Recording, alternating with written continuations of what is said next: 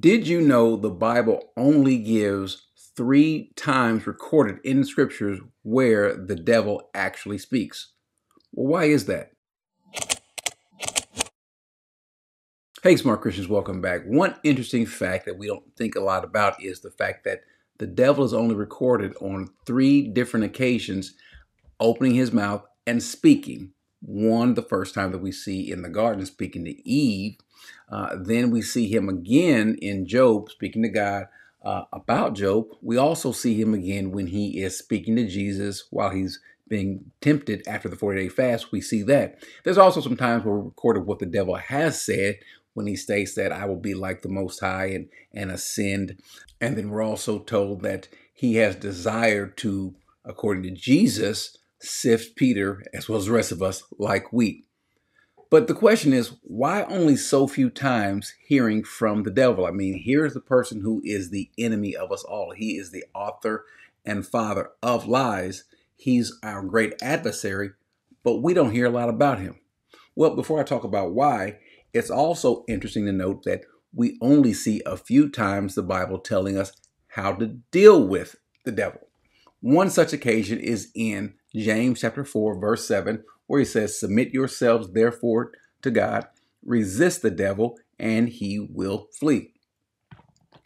Well, if that's all we had, that would be more than enough. Wouldn't you agree? But we also hear the Bible talk more about him. We're told that he is like a roaring lion walking around seeking whom he may devour.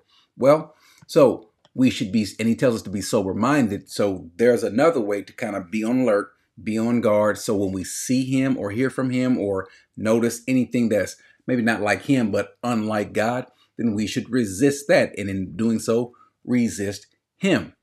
And therein lies the key. That's why we don't see or hear from a lot about from him, or hear a lot about how to deal with God.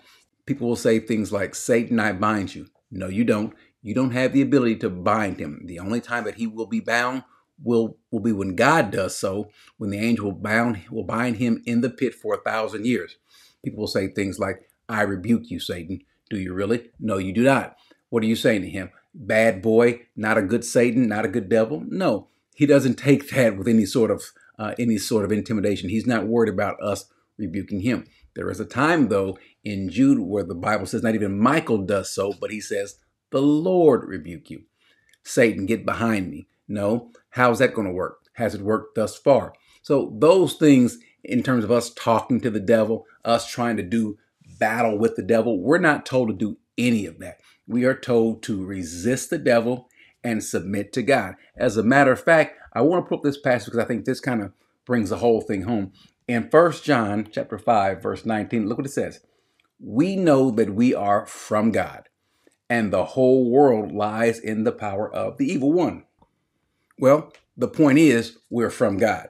The world is not. They're under his power. And so since we are from God, of God, what does that mean? That means that we are under his power, under his control, as well as his protection. Because look what it says in the previous verse, in verse 18. We know that everyone who has been born of God does not keep on sinning. But he who is born of God protects him, and the evil one does not touch him.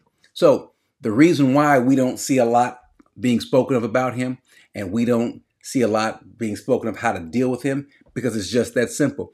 The evil one does not touch us if we are in God, meaning we won't live a life of sinning. We don't have to worry about how to deal with his fighting and so forth.